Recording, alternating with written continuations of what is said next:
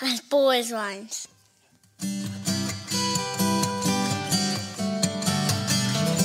As bold as lions. As bold as lions. As bold as lions.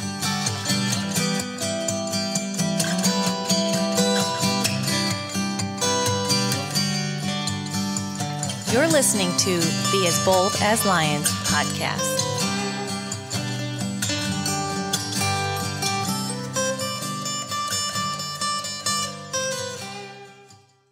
Hello, and welcome to another edition of the As Bold as Lions podcast. So good to have you join me today. My name is Derek, and we are in the middle episode of a 3-part series called Living Behind Enemy Lines. You might be asking, what does that title mean? Well, for starters, if I can have you hit pause right now and go back to part 1 of this series, that would probably be the best way to just get you caught up to speed. It's a good place to go and then come back here. And that first episode is about half an hour. It's a lot of content, but sets up the whole point of where we're going. But behind enemy lines is very quickly, it means we're in or we're under enemy territory. Doesn't mean necessarily we're under enemy authority, but we are in their camp, and so to speak. And nothing changes as far as what we're called to do. We're still called to live out our faith. We're called to preach the gospel, and we're to endure under persecution if we should face it. Whatever your thoughts are on America at this point, I would say our spiritual climate has changed in recent years. Our culture as a whole is in decline, but the church itself is in decline, and the influence of Christianity on the culture has lessened. And in the flip side of that, we have the rise of paganism and pagan thought. And so for all of that, we should be able to say that's a wake-up call to us. Wow, things are pretty bad. And part of what I talked about last time, if you go back, it's this red pill moment. It's this spiritual wake-up call, and the idea that we have to be sounding the alarm. Be aware of, wow, this is where things are at, and telling people, telling ourselves first and foremost, and then telling others. But what is the call we are to take if we are behind enemy lines? Like I said, I don't think it changes from day to day or year to year, but our awareness of it and perhaps the immediacy of it right now and our response, that may need to change. Just how motivated we are to act on the gospel, the Great Commission, those sorts of things. In the brevity of life, the short window we have, all that must influence our call and our boldness with the message, we have to consider it. There's so many that are praying for lost family members, lost sons and daughters. There's a spouse or a grandparent, and so on. And really, there's this immediate circle of influence, the audience that we really have the ability to speak most directly into. And then taking it a step wider out, there's another audience that we have some influence over as well, and it may be through our jobs, through our school, just in our communities, our neighborhoods, maybe even our churches. Those are other areas that we have to consider as well, because I think as Christians we see the giant that's before us, and the culture being just seeming like it's turning away and becoming more and more wicked. I think we take bite-sized chunks as best we can and just work on those relationships, work on those people that we can talk to, that we're with every day. And from there, this thing just kind of builds upon that. And we go out and continue to preach. We don't have to win everybody over, but if we win one or two, and it's not us winning them, it's the Lord doing it through us, but He he can continue to build his kingdom as he desires. So today and next week, get a little bit more practical in this whole discussion, and I hope it's helpful, or at least just some good reminders for you as you're considering everything. And if you're a person who likes to have their Bible handy, if you like to kind of have a notepad and you jot some things down, that's just something I would encourage if you want to do that. I usually try to incorporate some scripture, and I'll also just let you know kind of the points as we're going through this, kind of like a 3-point sermon. So today's is no different. But as we talk about living behind enemy lines, realizing the call, what does that mean? Well, the first point is, in these days, the gospel must be first. 1 Corinthians 15, verse 3, "For I delivered to you as of first importance what I also received, that Christ died for our sins in accordance with the Scriptures." This first point's a little bit shorter because I think it's pretty self-explanatory and it gets to the point. For Paul, the message of the gospel had to be central. If you're in the progression of the year and you're listening through this, we just celebrated Easter, Resurrection Sunday very recently. And that's a big date in our calendar as Christians. Is a thing that we kind of build up to, and there's good reason for that. But I think we always put a lot of emphasis on this one day, when we know that it's beyond just one day or 1 week, and we can't just always move on to other things, that we have to keep coming back with a laser-like focus on the cross and on that message of the gospel. And that has to be just year-round, day in and day out, month in and month out. Why? It's because the gospel is transformative. It's the only hope for our world. We want the culture to change. We want to see some real awakenings and shifts to happen, but it doesn't happen without the message of the gospel. It doesn't happen through all the do-good stuff that we can preach and social awareness and all that stuff. It is through the cross, through realizing our sin and our need for a Savior. So we have to proclaim Christ first. He's the means to restore us, to transform us. Does this world know its need for a Savior? Sadly, no. Most do not, for the most part. And that's where we have to be intentional. We look for those conversations, talking about that some more coming up. But we pray for the open doors that God would give us. Just going into the day saying, God, help me be aware of where there's a need for someone to hear about you, and that I can speak into that. And if we're honest, he gives us those opportunities, and sometimes we just miss them, and we're either distracted or we're not wanting to really go down that path and that conversation with somebody.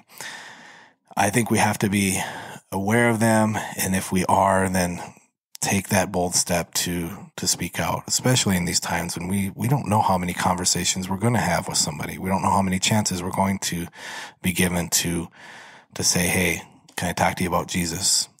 And maybe that's not the line you open with, but it gets to that point through building that trust and having that relationship. So in all, to end this point, the gospel must be first. That's what Paul was talking about. That's what he first led with, and that's what we must put before ourselves as we consider this call as well. Secondly, lesser things must be lesser. 2 Timothy 3:16-17, all scripture is breathed out by God and profitable for teaching, for reproof, for correction, and for training in righteousness, that the man of God may be complete, equipped for every good work. There's a phrase that I've heard for many years in growing up in the church and being in Christian circles, and that is to major on the majors and minor on the minors. What is essential and what is non-essential? Well, some essentials, I believe, and I think we're in good company if we say some of these things. It's Scripture is God's word. The Christians should be affirming of it and unified around it. Also, the gospel. It's already mentioned again in the first point, but it's central to our faith. It's the basic tenets of faith in Christ. Jesus is the Son of God. We believe he was sinless. He never sinned. He's fully human, fully divine. He took our sin upon himself on the cross so that we didn't have to die. Just like we talked about at Easter, he died, was buried. 3 days later, he rose again, and he ascended to heaven, and he sits at the right hand of the Father.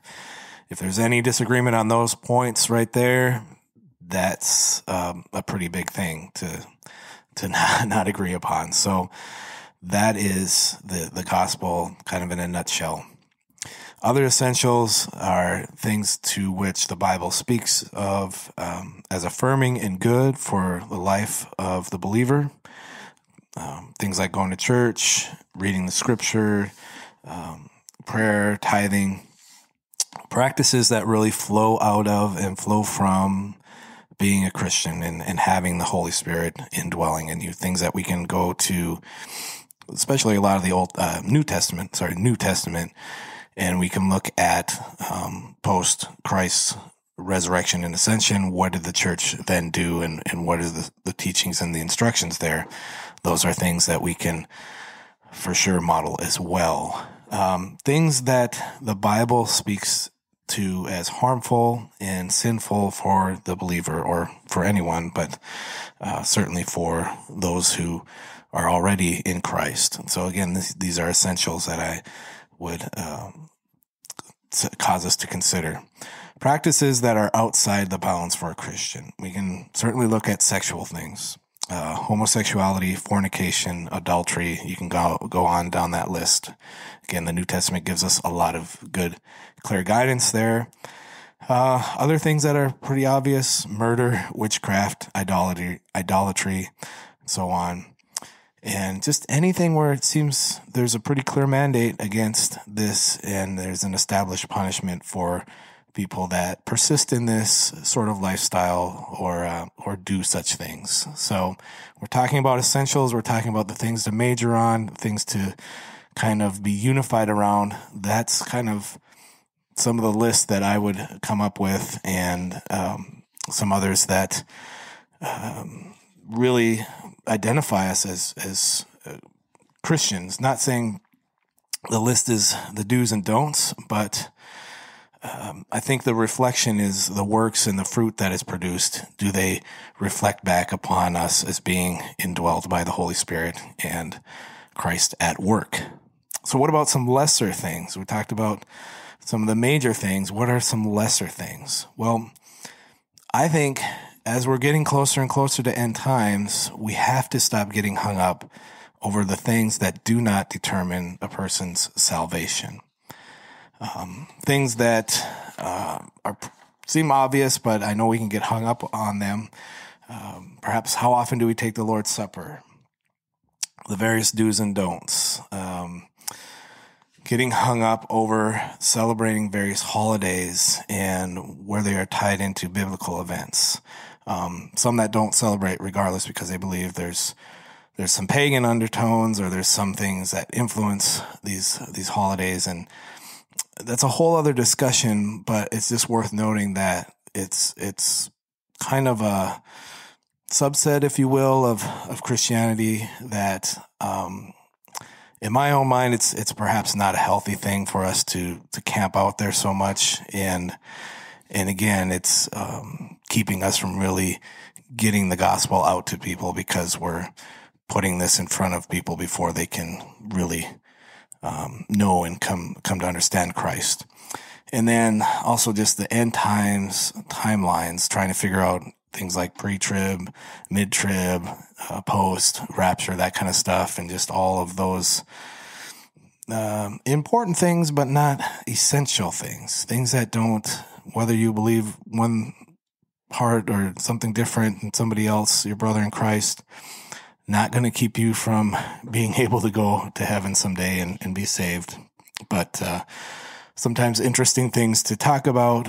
Sometimes we spend a lot of time, I would say maybe waste some time camping out on that, when we should be focusing on preaching the good news and just trying to reach as many as we can with the time that we have. Again, these lesser things, they're genuine things, but they do not determine someone's salvation. And any lesser thing can be made into a major thing. But the question must be, what does the scripture say about this? Another good consideration is, if I do this particular thing, am I bringing undue harm unto someone else because of the quote unquote freedom I am displaying by doing it? That we do not want to cause another person in the faith to stumble, maybe a more immature believer, younger in their faith, whatever, to stumble because of the practice or the thing that we adhere to, that because of our freedom in Christ we display to them and can cause them to sin or stumble. Things we want to avoid. Lesser things that we want to not use that keep somebody out of the kingdom. So I hope that makes sense, and there's a lot more we could dig in there. I don't want to spend a ton of time on that. But in these days, the gospel must be first.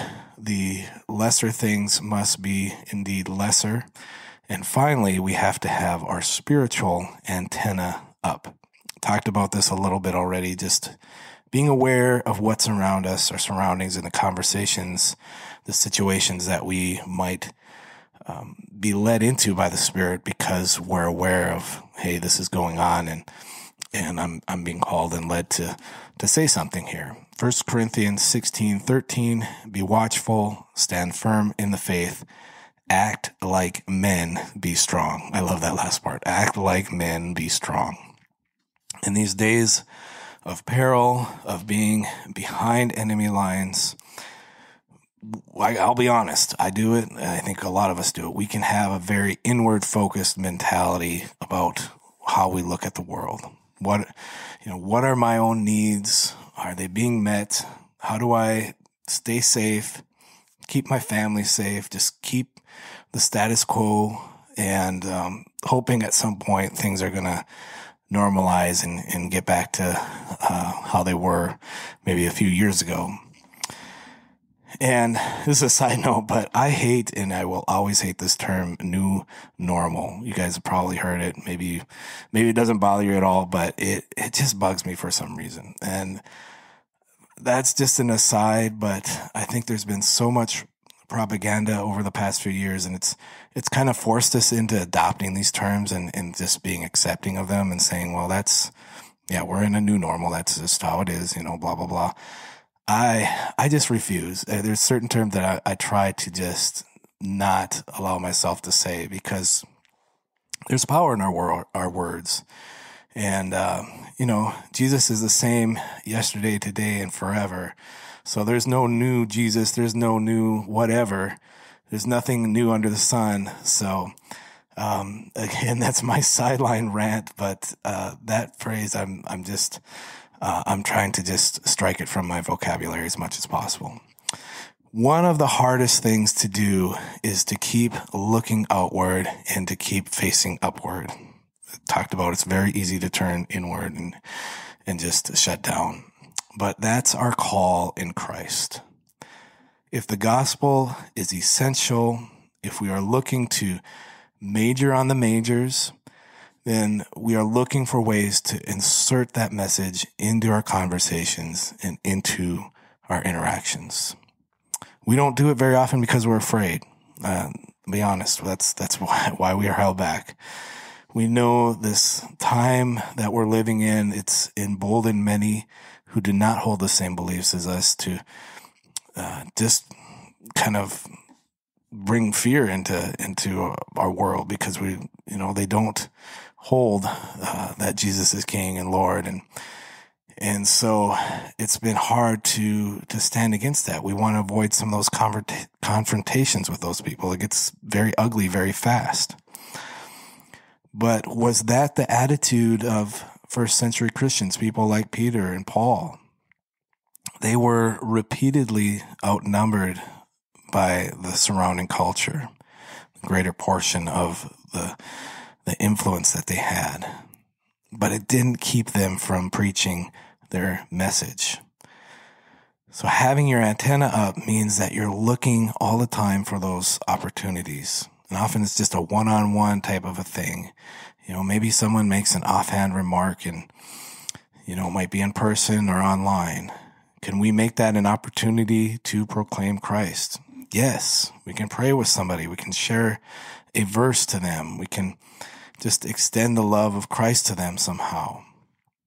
Those are things we're called to do anyway, but I think we're taking note of it, or need to, especially right now, that the church has failed for a long time of keeping us outwardly focused and on the gospel. We've been a lot about self-help and comforting messages and things that just kind of warm us and help us. But have we been willing to put that aside and look all the time at the harvest fields that are ripe and that are ready to be brought in?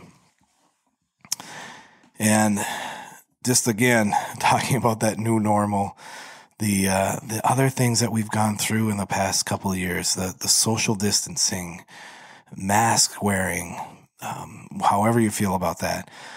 But just this being cautious, being kind of unsure about anyone who might get too close to you, monitoring our interactions with other people and just being aware of that all the time.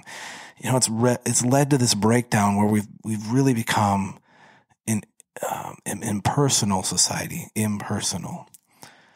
Christ touched lepers. What's our excuse? For those who won't respond or are standoffish, there's not a whole lot else you can do. I get that, but you can pray for them.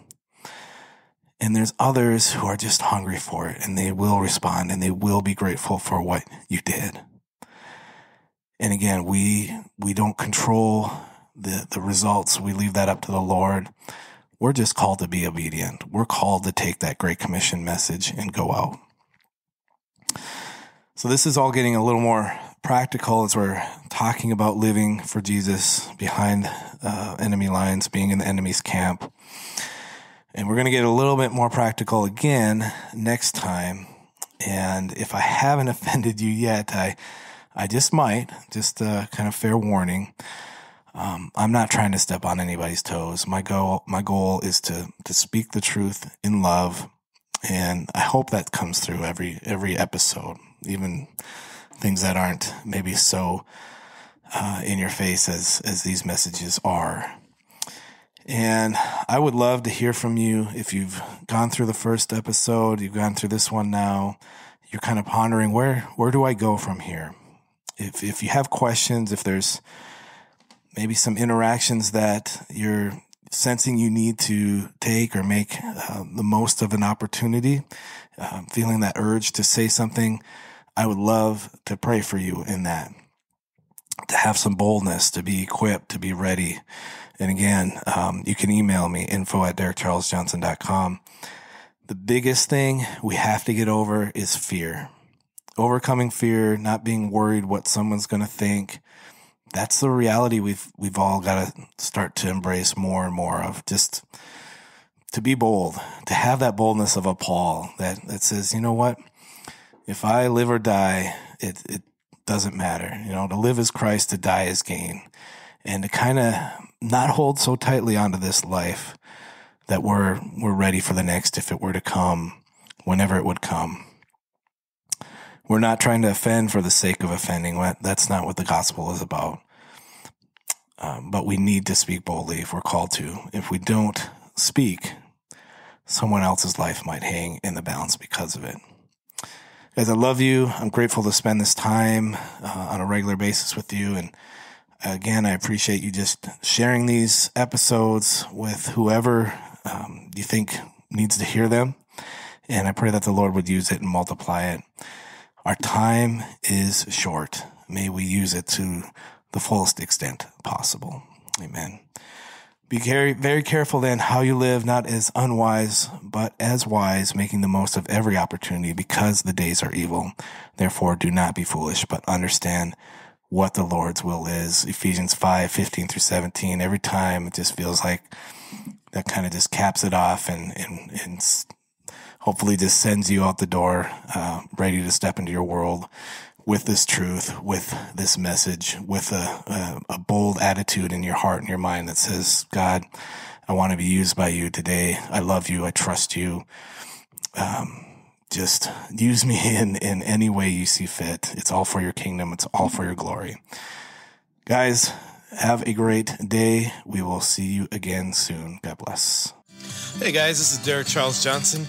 You have been listening to the As Bold as Lions podcast. I am a blogger, a songwriter, an artist, and if you've been encouraged by this podcast, please go ahead and subscribe and share, and head over to DerekCharlesJohnson.com for more encouraging content. God bless.